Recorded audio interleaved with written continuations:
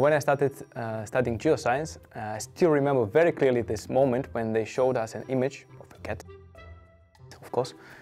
Don't show any other images, like a cat or dog. And then they said, look, with the computer code, we can decompose the red channel, the green channel, and the blue channel. And then what I saw with my eyes is it was, to me, the grayscale image, which is colored in red. Then another one is colored in green, another one that is colored in blue.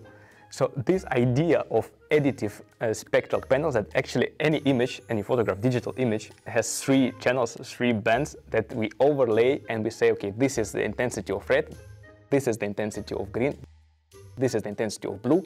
And when we sum them up, then we see different colors.